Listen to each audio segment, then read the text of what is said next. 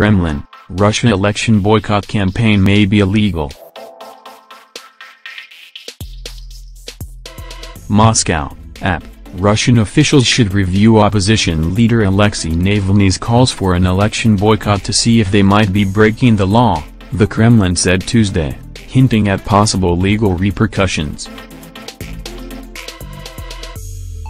In a widely anticipated decision, Russia's top election body ruled Monday to formally bar anti-corruption crusader Navalny from running in the presidential election next March.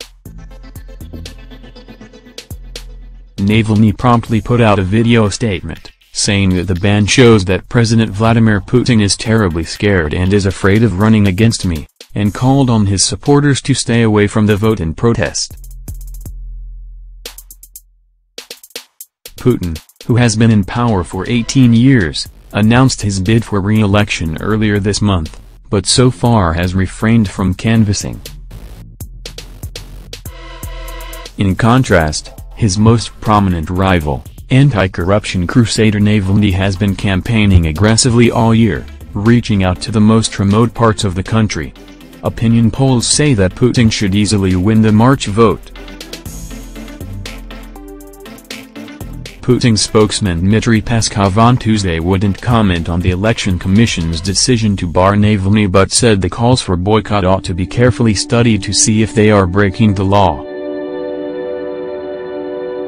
Peskov also rejected suggestions that Navalny's absence on the ballot could dent the legitimacy of Putin's possible re-election. The Russian law doesn't say calls for an election boycott are illegal, but authorities last year blocked access to several websites calling for the boycott. Navalny rose to prominence in 2009 with investigations into official corruption and became a protest leader when hundreds of thousands took to the streets across Russia in 2011 to protest electoral fraud. A few years later and after several short-term spells in jail, Navalny faced two separate sets of charges of fraud which were viewed as political retribution aimed to bar him from running for office. In his only official campaign before his first conviction took effect, Navalny garnered 30% of the vote in the race for Moscow mayor in 2013. The European Union said in a statement on Tuesday the decision to keep Navalny off the ballot casts a serious doubt on political pluralism in Russia and the prospect of democratic elections next year. The EU's spokeswoman for Foreign Affairs, Maja Kosygin, pointed to a European Court of Human Rights ruling that Navalny was denied the right to a fair trial when he was convicted in 2013.